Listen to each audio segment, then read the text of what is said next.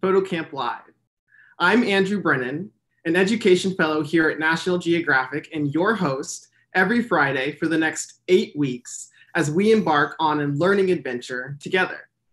The National Geographic Society uses the power of science, exploration, education, and storytelling to illuminate and protect the wonder of our world. And let's face it, the future facing us as young people in this world has never been more uncertain. Life during COVID-19 has revealed how deeply connected we are as a global community. And the heartbreaking deaths of Ahmaud Arbery, Breonna Taylor, David McAtee, and George Floyd have underscored the history of violence and racism and injustice in the US, sparking an international movement. Recent events related to the pandemic, as well as Black Lives Matter protests in the US and abroad, have led many to take this time to show solidarity with their community and with humanity, to connect and to care for one another.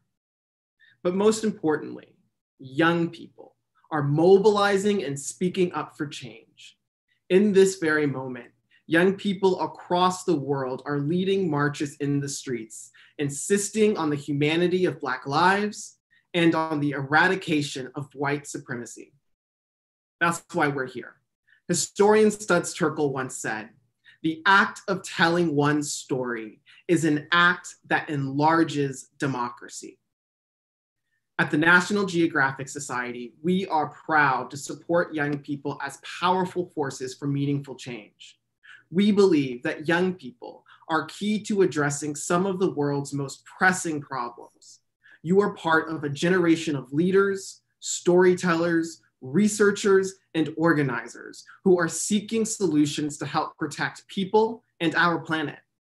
Your stories are important, and we want to hear your perspectives on life and your world during this unprecedented moment in history.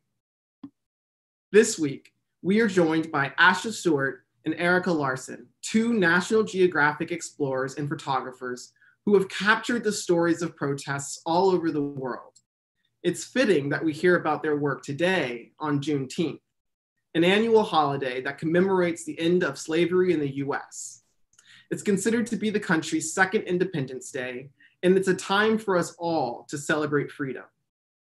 So, for those who are new, the idea behind Photo Camp is to provide creative, passionate young people like yourselves with the skills to use photography to tell stories about your lives, as well as the movements, organizations, and inventions you and your peers are driving internationally. Through Explorer Classroom Special Edition Photo Camp Live, we will explore the challenges and triumphs of our personal journeys and consider concepts like how can photography be used to cultivate empathy, understanding, and connection with others? And what does it look like to overcome conflict, adversity, and injustice? Here's how it'll work. Each week, I will be joined by two National Geographic explorers who work in different corners of the planet. Each explorer will share a little bit about their work and the trade secrets they learned along the way. During each session, you will have the opportunity to ask questions directly with these photographers, so come prepared. Each week, we will announce a photo assignment that you will be able to take part in. You can also share about your experience using hashtag PhotoCampLive on Instagram. You're also invited to submit up to 3 photos taken during your assignment for a National Geographic photographer to review and potentially have your work featured in our next broadcast. You can find the link to the submission form in the chat, YouTube description, or at natgeoed.org/explorerclassroom. Now, I know that some of you are thinking that your photography skills are not high level enough to get feedback from some of the best in the biz. To that, I say nonsense. I'm no expert either, but I will be learning right alongside you week after week. And together, we will tell powerful, compelling stories about our communities. You see, not only do young people notice things that adults sometimes might miss, but our peers are on the front lines of transformative movements all around the world. And that's why it's so important that we have the skills and the tools to tell our own stories. So I hope that you'll join me right here every Friday at 2 p.m. Eastern. And if you miss a week, don't worry, this session will be available on our YouTube page. So without further ado, let me hand things off to this week's amazing guests to introduce themselves, starting with Asha Stuart. Hello, students. I'm Asha. I'm a documentary photographer and filmmaker, and my work typically focuses on sociocultural themes. My passion for storytelling has taken me across the world, documenting the Rohingya refugee crisis in Bangladesh to women's issues in South Africa. And I'm very excited today to share my work with you all. Hi, Asha. Hi, everyone. My name is Erika Larsen. Nice to meet you all. And I just want to quickly start by saying Asha and I have had the opportunity to work with each other in a year-long mentorship program. And that's one of the amazing things that photography can do to bring people together. But I'm a storyteller who primarily uses the camera as a way to connect to the world. My main interest is how we relate to the natural world and how we use the camera in that form to help us communicate about that relationship. And ultimately, I use it as a tool to enhance my curiosity. And at the end of the day, it's really about expressing what it means to be human in this world. So he'll get back to me in a minute, but let's turn it over to Asha.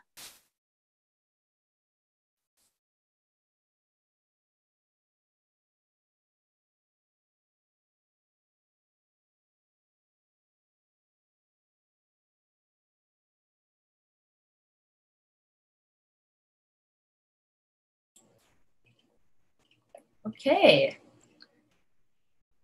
So as a photographer and filmmaker, my story interests are rooted in the lives of people living in marginalized communities. One second, there we go. So typically some of the subjects that I tend to photograph are people who are oftentimes forgotten about and people who don't get much media attention.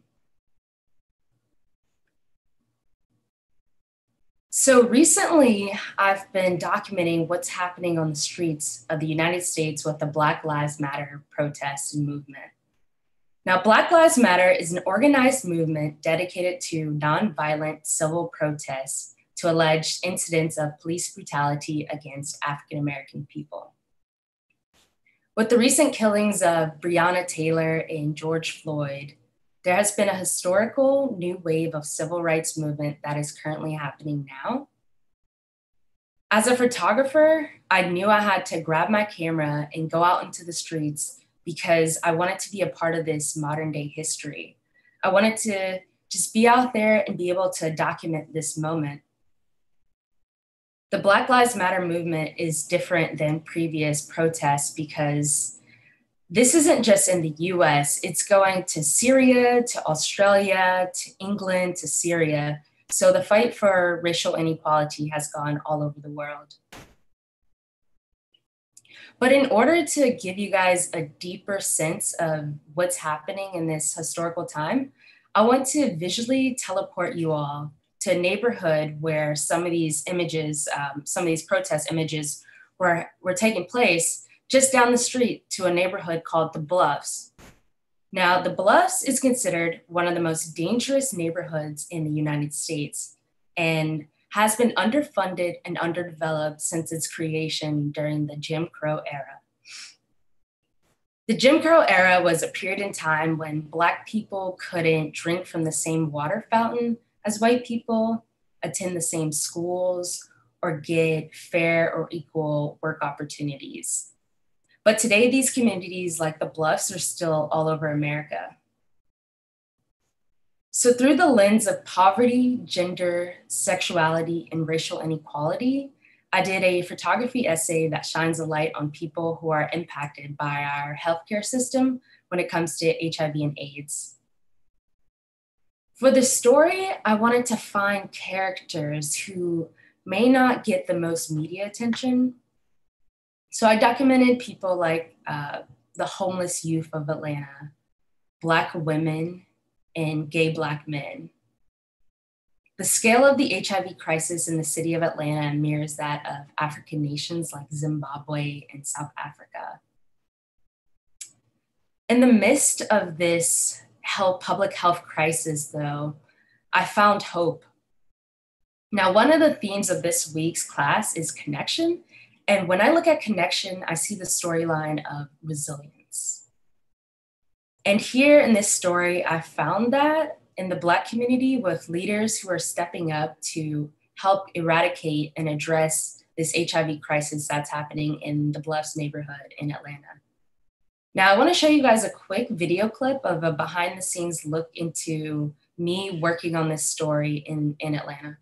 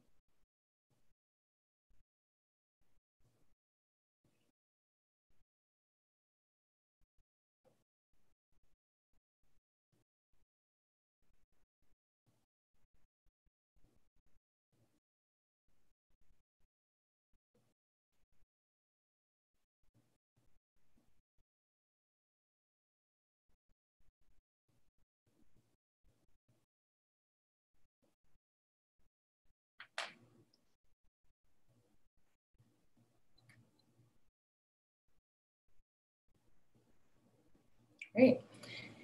And so now on June 19th, 2020, we have Juneteenth.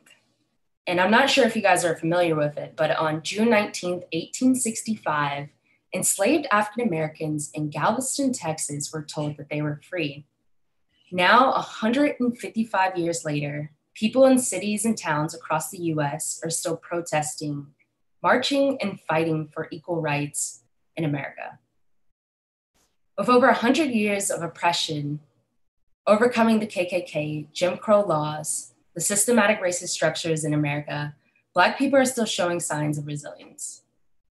As a photographer and as a human being who is Black and currently, like everybody else, going through the pandemic, tough times, but being able to create this body of work that I'm doing and being able to see the themes of hope and resilience, I feel inspired by what's happening. Having the opportunity to witness and to document and capture this new historical period has pushed me to think about the past and the future and what holds for our nation. So I hope that each of you in your own way feel encouraged to get involved and be a part of this new historical moment, even from the comfort of your home.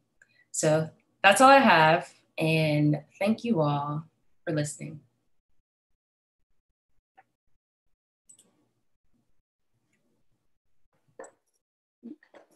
Thank you, Asha. Asha, do you mind to turn your microphone on? I want to ask you a question. Hey. Yeah. Thank you for sharing that. Thank you. So also from the presentation you just gave, you spoke a lot about resilience, but also just from knowing you, I know that that's a big theme in your work. Would you mind to talk to me a little bit about what resilience means to you, but also through your practice as a photographer, how has resilience changed you or informed you about what path you're going to continue on in your own work? Yeah, I mean, I think as a storyteller that is a woman and Black, I face discrimination and racism almost every month, whether people think that I'm good enough to, be a cameraman or, good enough to go out and create some of these images. I think that through the subject matter that I work on and the people that I meet, their courage and their resilience seeps into me unconsciously and consciously. And so I think like each story that I go to, I take these people that I meet with me. It's like they never really truly leave me. Thank you. Okay. All right, then I'm going to go ahead, everyone, and share my screen. And give me a moment here and get into my presentation briefly. Okay, here we go.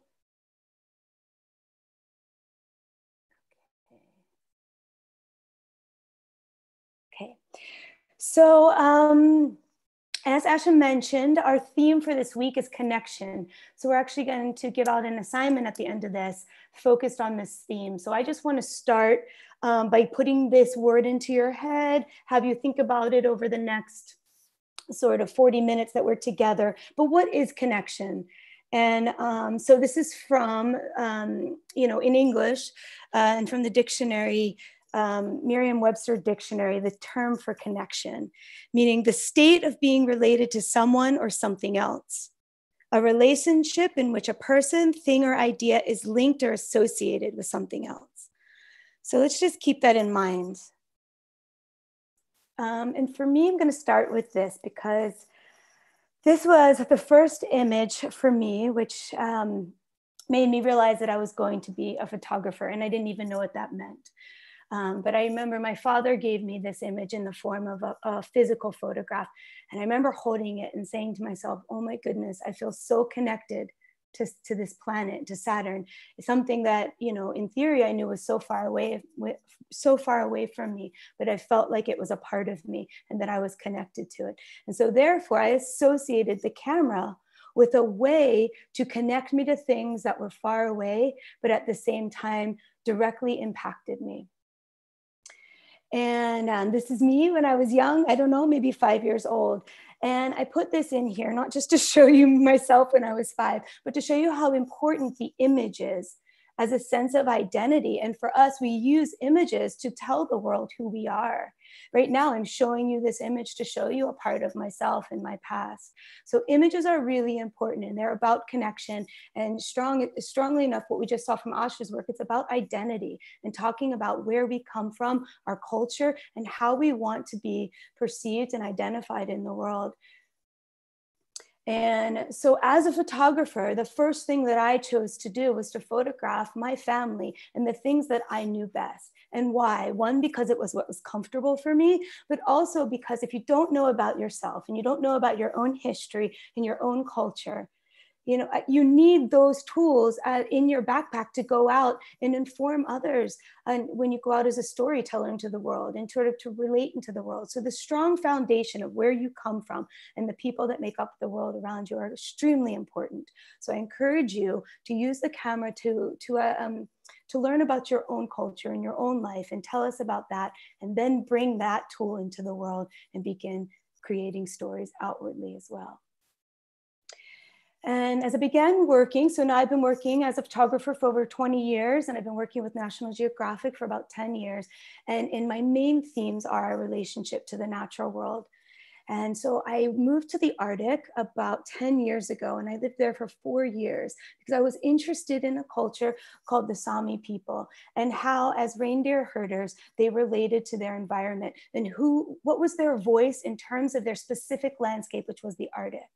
And what I learned about them, I learned many things, but one of the most important things I learned was about with their relationship to this unique landscape, they actually had dress, a traditional dress that told us about who they are. And when they wore this dress, they were not only saying, they're not just dressing up, they're saying, this is who I am, this is how I relate to my family, to my culture, what it means to be Sami, and how I express the landscape around me. So how we dress, all of these outward things, you might think outward, but they're not.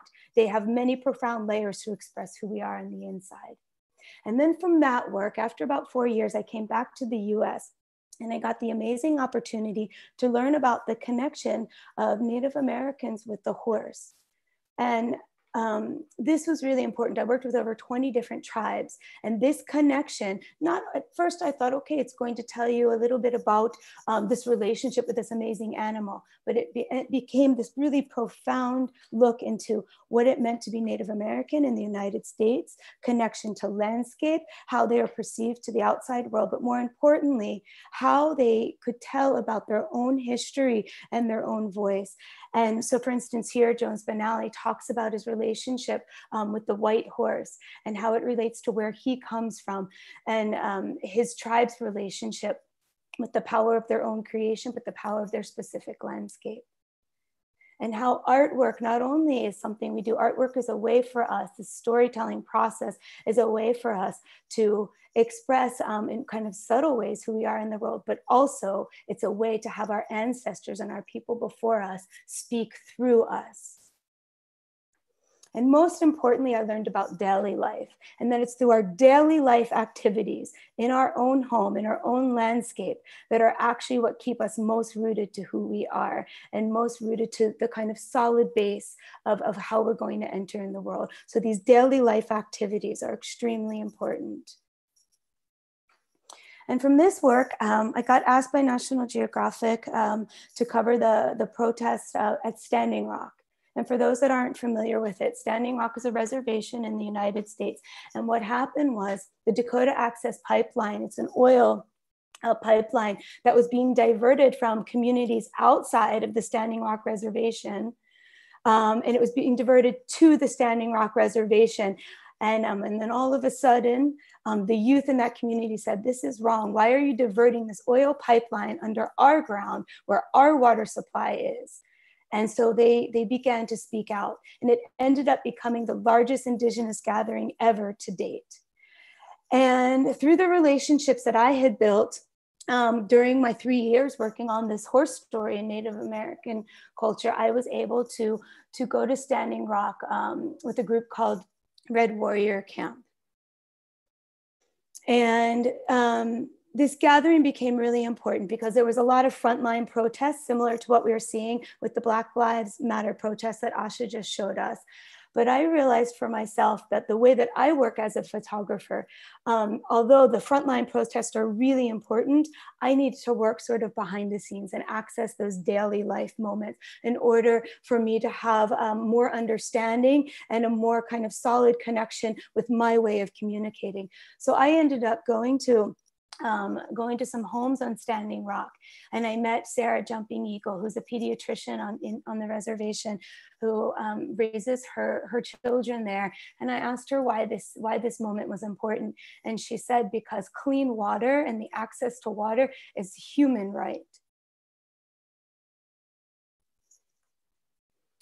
I would go into other parts of the camps that were built up on Standing Rock. I would talk to George. He's a Noggin. He's from St. Paul Island.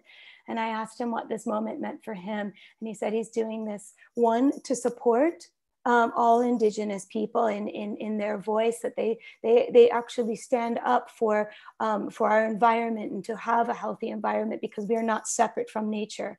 But more importantly, he brought the seal skin that him and his grandfather had worked on together. And that's his connection to his grandfather and his ancestors on his back with him as he's in these moments. And so I would go around over the weeks there, and I'd continue to visit back and create portraits.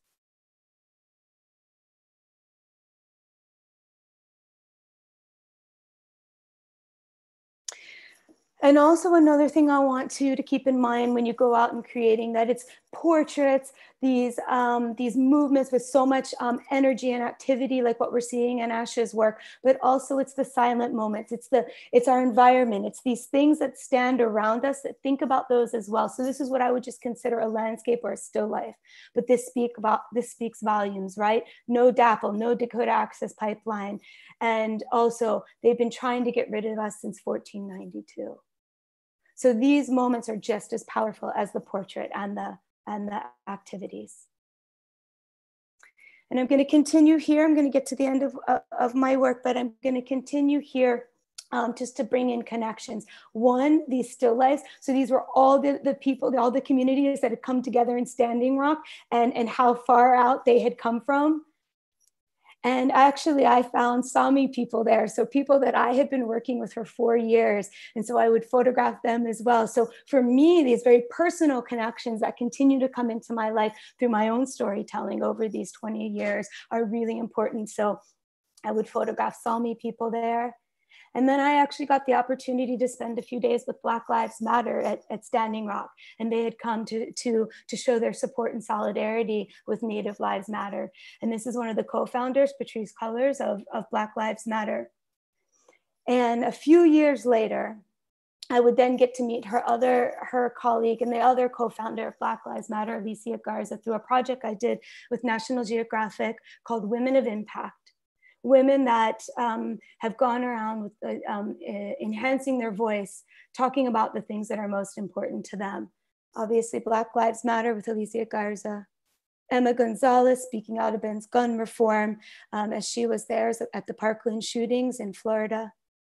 Taranya Burke, the founder of the Me Too movement. Tara Hauska, Native American activist who I met at Standing Rock, but who also is a lawyer and an activist with Honor the Earth.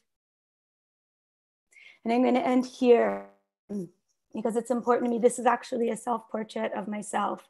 And I think it's really important that we constantly check in with ourselves and think about what we have learned, who we are, and what we connect with, and what it means for us to be human, what it means for us to tell stories, and what it means for us to learn. Oh, and there's Asha and I. That was, I think, at the end or somewhere in between our year-long mentorship program. But I had to put that in, so. All right, I'm going to stop sharing my screen now and go back to Asha and I together, and we're going to start talking about our assignment and hearing from you.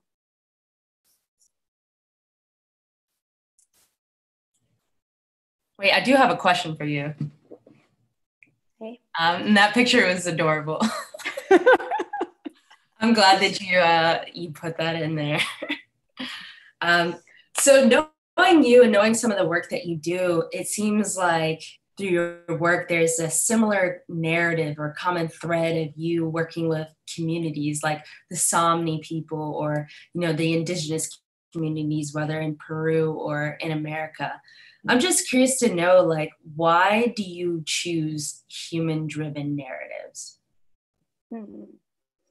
Well, honestly, because from a pretty young age, probably around 6 years old, I actually questioned myself what it meant to be human.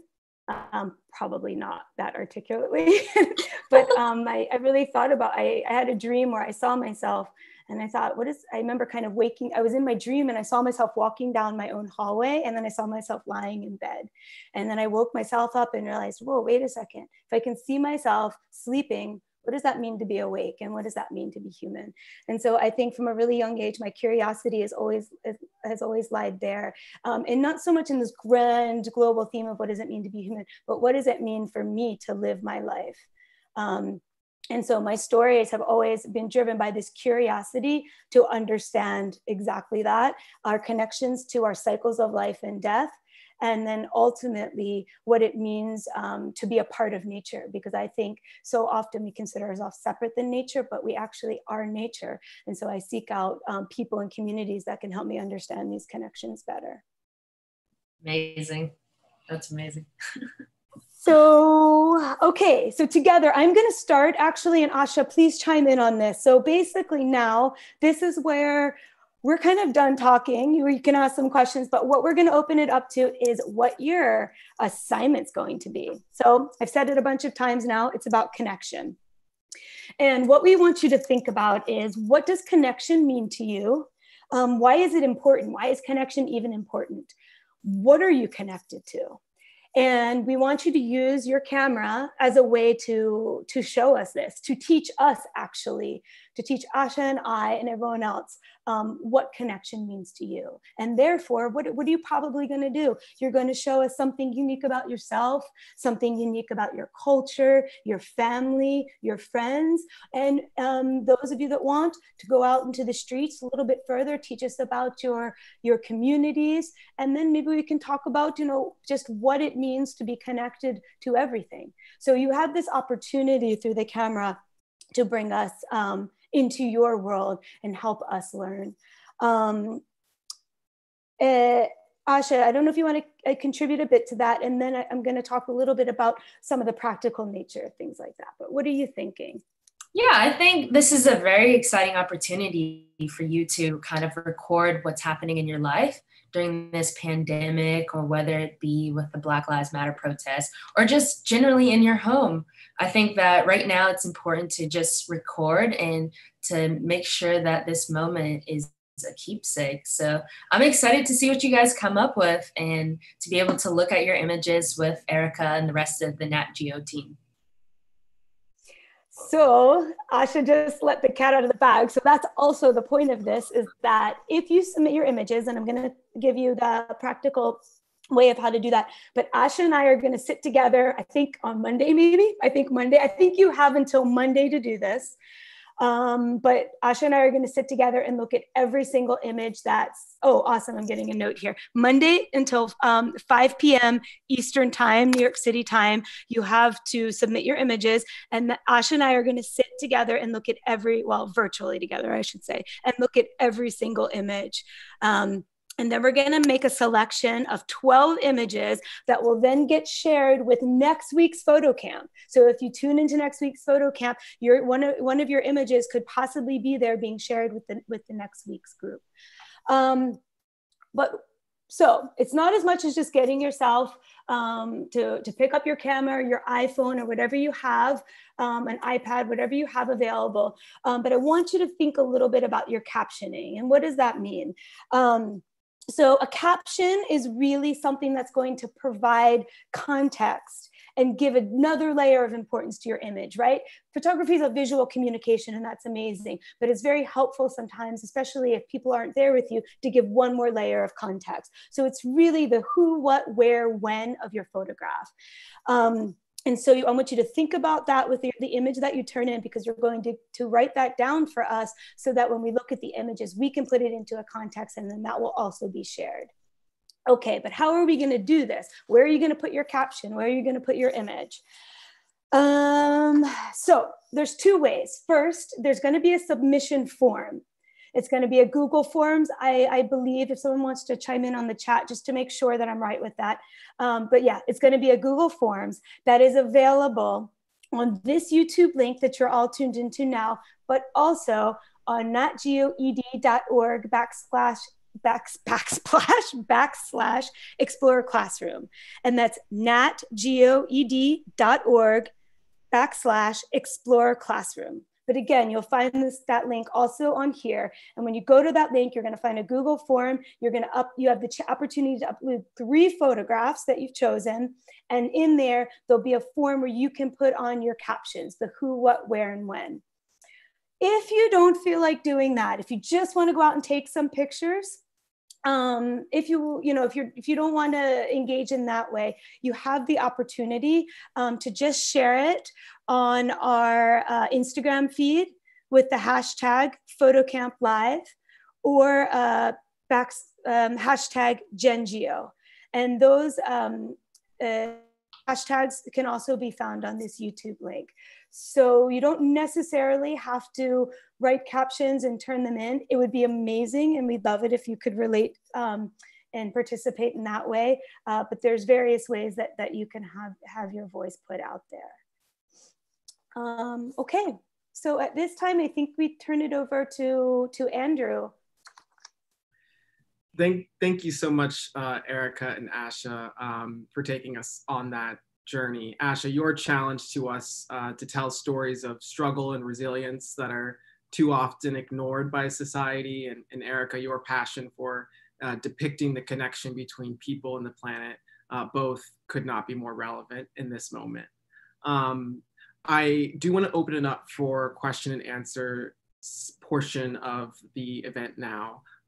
If anyone watching has a question, please drop it in the YouTube comments, and we'd love to have you answer it. But first, we have some questions from those young people joining us on camera today. So I'm gonna go ahead and pass it off to them first. Irina, do you wanna go ahead and ask your question? Yes, sure. Okay, so in order to communicate through an image, that image needs to have like a strong idea captured. So how do I make sure that I capture an important thing and what I captured is going to transmit the same idea that I saw in that picture? How do I make it important? Do you want me to take it, Asha? Or do you want to? Yeah, so that's a great question.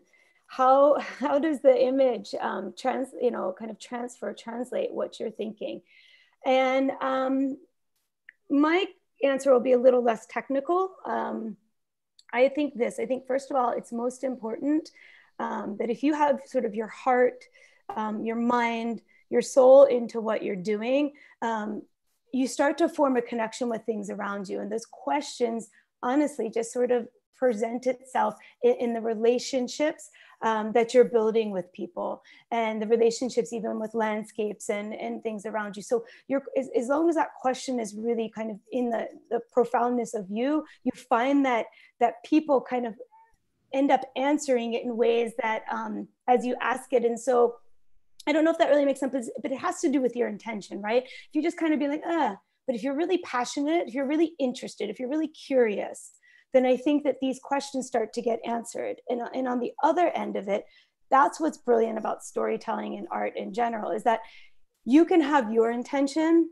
but at the end of the day, storytelling is we're only one half of the story, right? The storyteller is only one half. The other half is the audience. And therefore that allows with that kind of open-endedness, that allows the audience to come in and bring their mind, their heart, and they might not be taking away from the image what you intended, but they can reflect on it.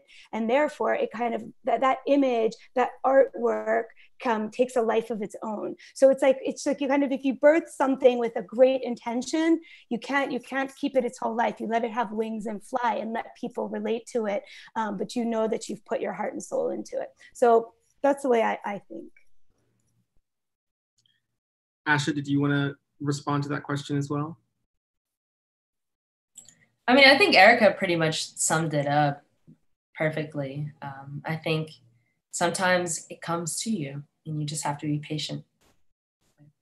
Yeah, and in some ways, Asha, your work, how some of the images that you shared were so powerful, but they depicted really kind of normal things that folks were doing in their day-to-day lives, and I think that's something to keep in mind.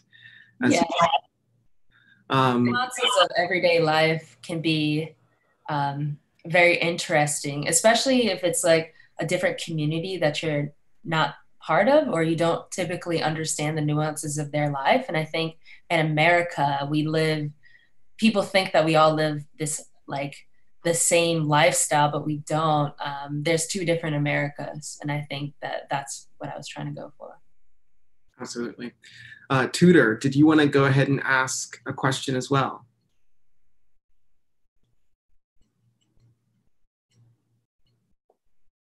Tudor, you might be muted. I don't know. Well, Tudor, we can come back to you as soon as you figure out your mute situation. Just give me a signal. But in the meantime, there were a couple of questions in the YouTube chat that I wanted to go ahead and pose to you all. Jonah asks, how can we photograph human connections considering the current global pandemic?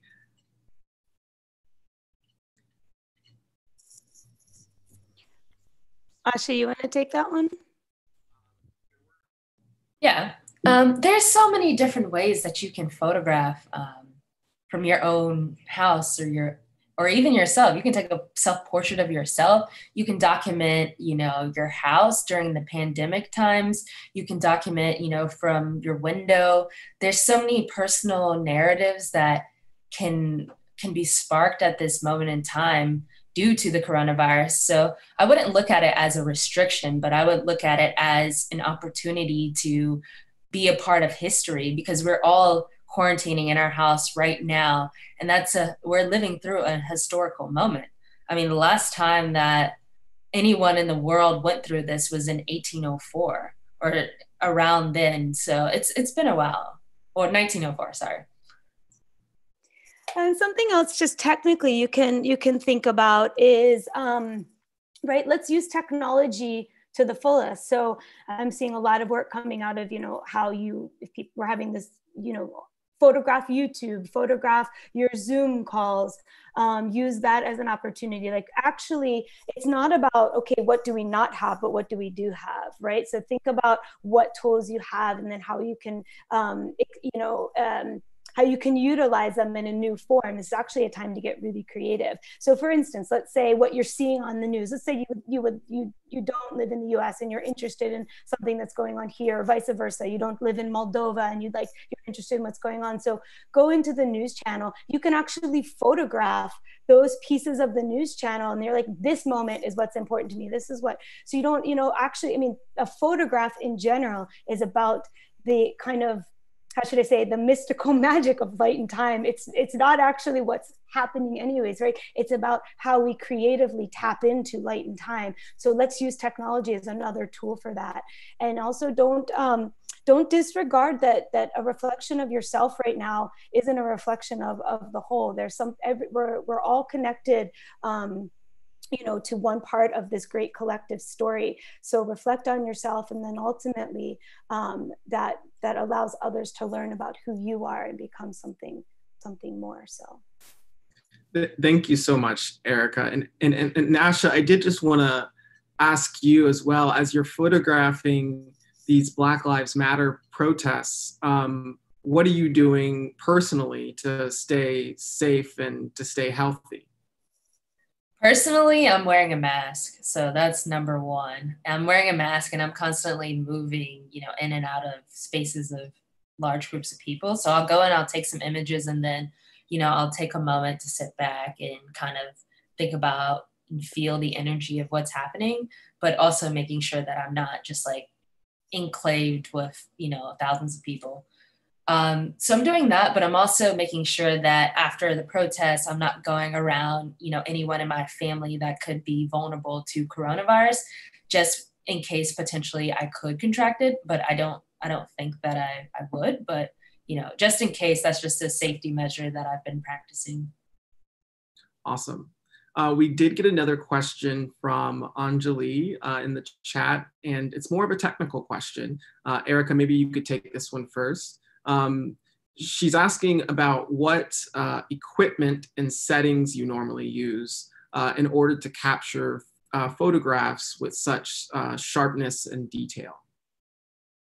Okay, so thank you for the question. So there's a couple of questions. Let's see, how do I answer that? So I'm actually using, well, I want to start by saying, the equipment is important, but it's, you can nowadays, honestly, like the iPhones or the smartphones, whatever they're called, are amazing. So I don't think you need to go out and buy a really expensive camera to have that. It's more important how you are engaging with what you're doing, first of all. But second of all, if you're asking me specifically what I'm using, so I use a range. So I actually, oddly enough, I use a lot of film, which I don't even think people think is that sharp or in focus. But I actually use a lot of old film cameras, and then I use some DSLR digital cameras. I use a medium format digital camera. And depending on the situation, I'd be curious to know if Asha's doing this with some of the protests. Some situations that I'm going into, I was covering some stuff in my community with COVID, and I just didn't want to linger too long in one place. So I was using my smartphone to go and do that so that I could kind of take a picture and get out of there and not spend too much time. So although, it is important to think about what tool you're picking up. Absolutely. I don't think we have a ton of limitations if you can at least get your hand on some kind of smartphone.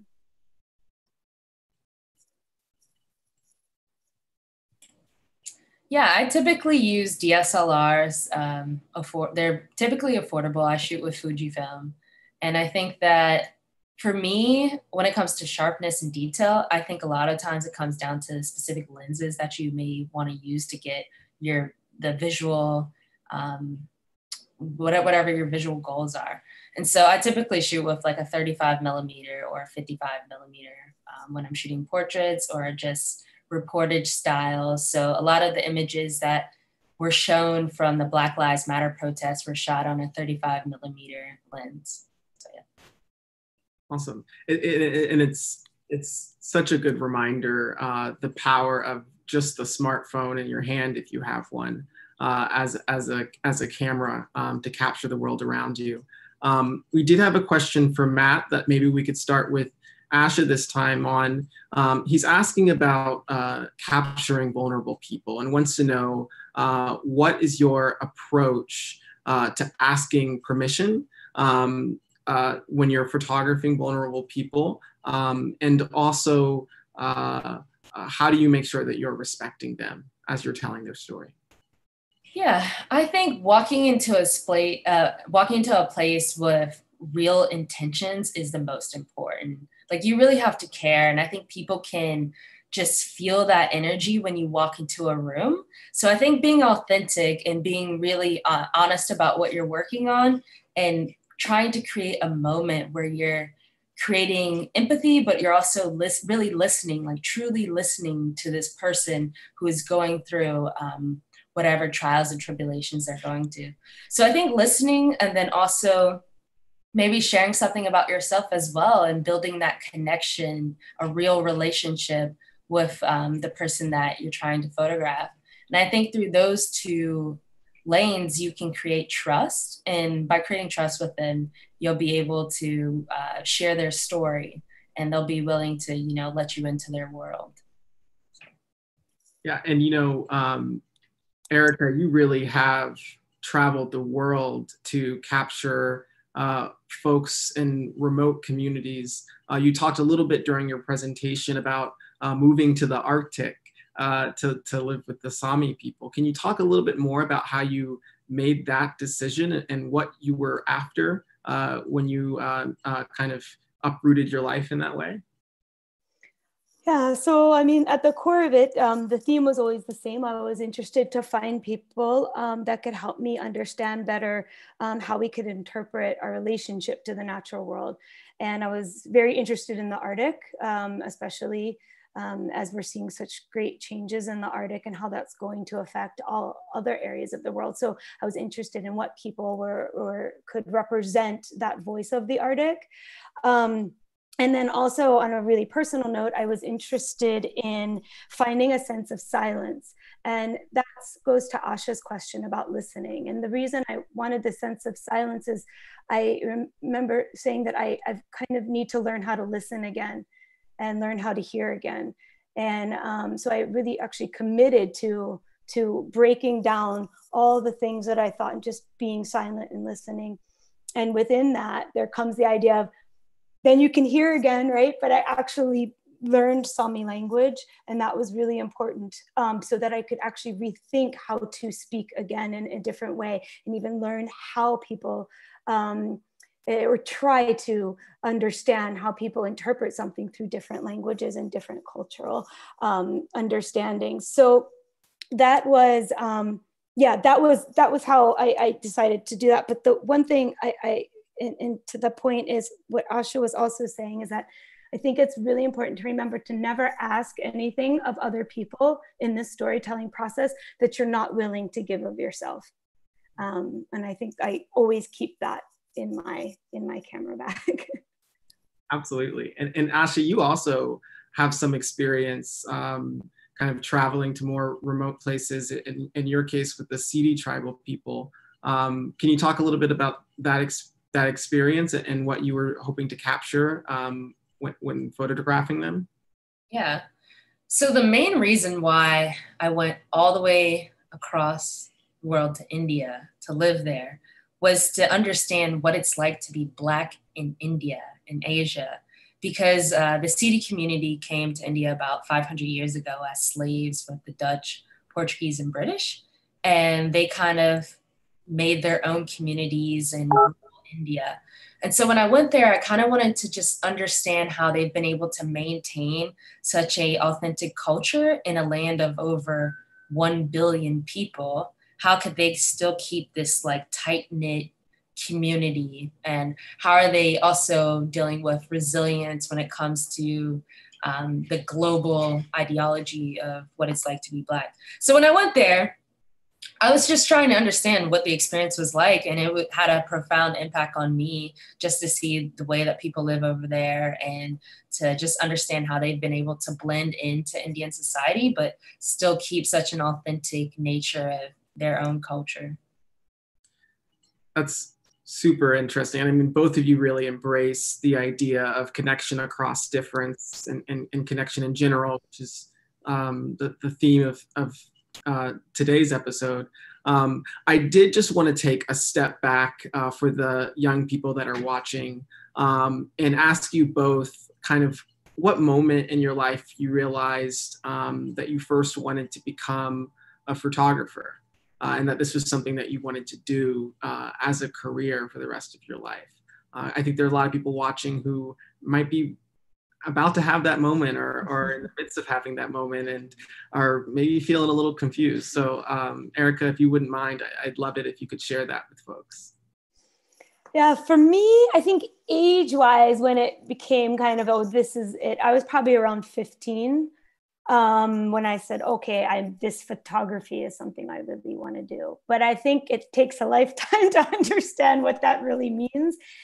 And now looking back, I realize that could be really helpful for you guys out there to think about this, that it's the photography is a tool you learn, but who you are and your approach to storytelling and your interests, those have always been with you. So it's not really a decision, right? It's just a decision. Those are like who you are, your relation, your expression to the world is already there. It's just now what tools you decide to use to relate those out into the world. Yeah, and I think what Erika just said is dead on to how I kind of fell into photography. So I was a cultural anthropology student my sophomore year of college, and I went to Haiti to do it was like an independent study. And I was there and I was like looking at the relationship between Haitian culture and African culture. And I was going into these different cultural celebrations and events and ceremonies. And I was basically people watching, because that's what anthropology is. It's like you get into these spaces and you watch people and you analyze and you try to understand. And I realized, you know what? I don't really want to write a 30-page paper on this. Like, what is a way that I can connect and really show people what I've experienced and what I've seen? And so I, kind of just started taking pictures, started doing some video, and then it just became an obsession. Like, I just never put it down. And so here we are today. I love that. And I love the call out to the fellow people watchers of the world. I am one myself. I did so we have another question from Emma asking, how do you overcome any anxieties or awkwardness that you feel when approaching kind of random people to photograph? Asha, I don't know if you wanted to start for that one. I think for me, like having the physical presence of a camera gives me like so much power, like maybe that I just don't typically have, in a sense of like just being a little bit more outgoing. Cause it's like with the camera, it's like you're there, but you also, it gives you a reason to be there. So people are more likely to let you in because they're like, oh, this person's talking to me, or they're here because of this physical camera. And when I'm behind the camera, I feel like I'm there, but I can also separate. So it's like two worlds coming into one almost. Erika, what do you think? I honestly, this is not going to be the answer anyone wants to hear, but I honestly have not figured it out. I get nervous every time I go out. And actually, I always say to myself, I'm like, oh my goodness. I'm like, didn't I just figure this out the last time? And then I realized, no, it's the same fear again. It's the same anxiety, and I haven't figured it out. I wish I had a better answer. All I can say is the thing that keeps me going is that, and I think it goes back to what's your intention? Like I feel for me, it's like, this is something that I need to learn about this. It's something that this is the way that I educate myself about what it means to be human, and the way that I then pass that on my child. And so that drive is greater than my fear, but I have the fear every time. So. And after 20 years of experience to still have that, it should, at least that should settle some of our own nerves as well. Wow. So we have one more question from the audience, and then I'm gonna ask you both a question just to kind of end things on. But Tudor wants to know, when it comes to portraits, if you have any advice on technical settings that can help to create a powerful portrait.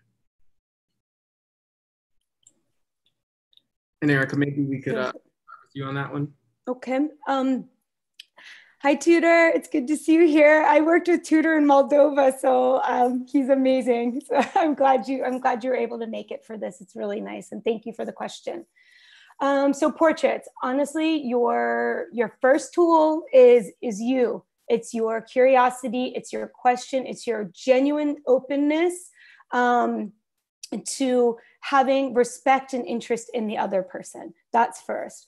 That being said, technically, I always think about things in terms of the environment that somebody's in, right? People's environment inform who they are. So think about where you're creating that portrait. If it's something that you can control, maybe it's asking the person, where do you feel comfortable? Where would you like to be portrayed? And I think that's really important, because so often as the photographer, we think that we should put the person where it looks best, but maybe we should ask the person where they feel the most comfortable. And with that understanding of where do you want to be, I think things relax a little bit and you get more exchange out of a person, a more genuine exchange together. And then also that can be creating portraits in several ways. Something close up. The close up is always very beautiful. Cutting out the environment. Not saying the environment where you are isn't important. It is, but you can, once they're in that environment, you can cut it out by creating something close, and then you taking several step backs and showing that environment. And then one more layer, technically, for those that are a bit more advanced with cameras, is to think about your aperture. So whether you want a lot of depth of field, whether you want everything in focus, or whether you want the background out of focus and the person in focus.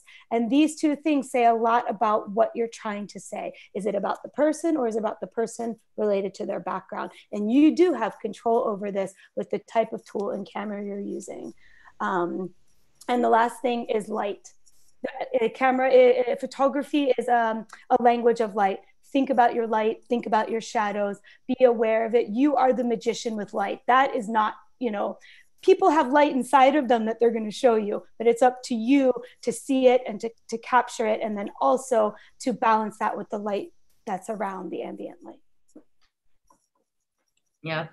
And just to add to that, I think from a technical perspective, everyone has their own style. They have their own voice. Like, you should just go out and experiment with different vocal lengths, experiment with different styles of portraiture, and find like your own lane and your own voice. Like, the worst thing you can do is try to be like someone else. Like, you just should always, always try to find your true, authentic voice, and just really go out and to, keep shooting.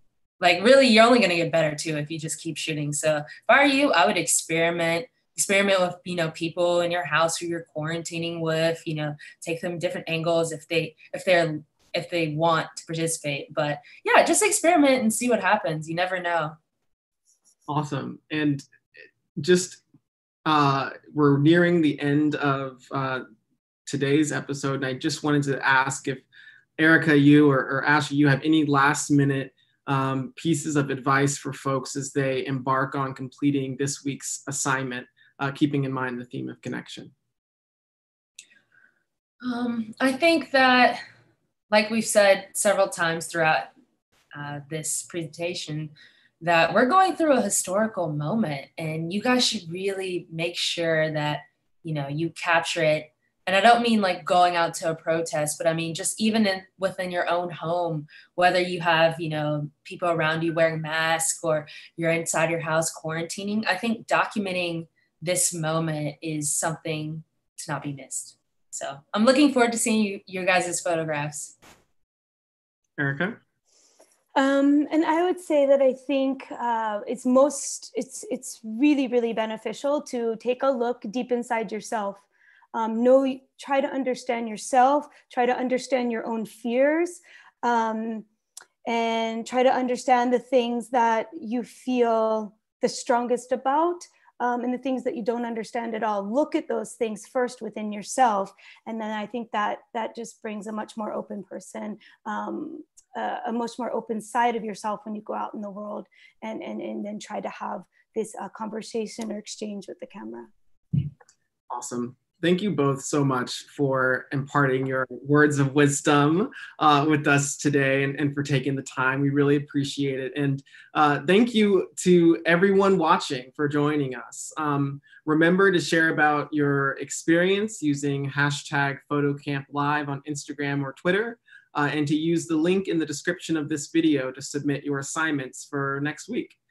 You can follow me at AE Brennan on Twitter and Instagram, and you can follow National Geographic at Inside Nat Geo. Finally, this is important. Don't forget to follow all public health guidelines when you're completing your assignments. It's really important to stay safe and to flatten the curve during this global pandemic. I will see you all right here next week at 2 p.m. Eastern. And until next time, au revoir.